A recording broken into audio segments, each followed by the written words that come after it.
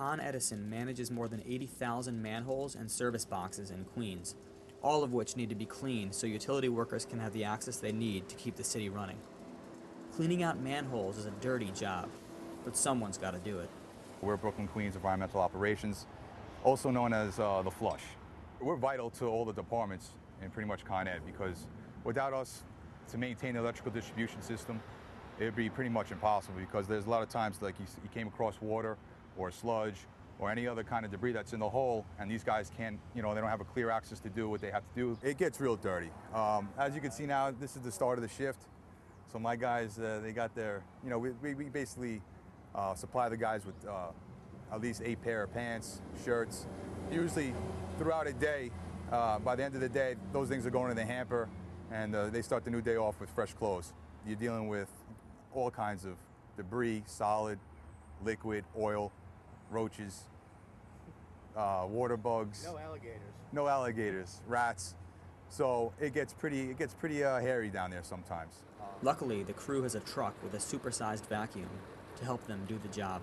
So what they're going to do now is basically they're going to get the 8-inch tube, which is the extension to the tube that we have on the front of the truck, and they're going to hook it up, put it in the manhole, and then they're going to suck out the water. And then they'll be able to see really what's in there. That's the fun part. Once you suck out the water, you don't know what really stands ahead of you. But the job isn't just dirty. There's plenty of hazards. That's why these guys are trained. Everyone who goes down in these holes are trained to go down in a confined space. Basically, they know what to look for. We have defaults, which basically is anything that has to do with primaries, which is the primary feeder that carries most of the voltage. They know what to look for in secondary exposed cable. The way you come in is the way you want to go home. So people are fully aware of what to look for. From time to time, even the most seasoned veterans are surprised at what turns up. When I was in Brooklyn, we opened up a manhole. I guess it was a relatively new manhole because the casting was all new. It was a cement wall. But we found a refrigerator, half a refrigerator down there, a bike, along with a wall full of cockroaches and water bugs and rats.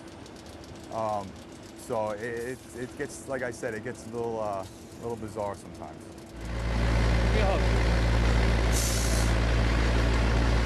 Very dirty. It wasn't that bad. I mean, we have worse holes than that, but it was dirty. Some of the jobs are basically up to your knees. You got a shovel. This wasn't really that bad. This wasn't that bad of a hole. So you could just imagine if this hole wasn't that bad, what other holes could actually look like. And they came across no bugs, which is always a plus. Yeah. They just dealt with a couple of stanchion arms, old wire, a manhole hook that seemed to be left down there for a while, and just dirt,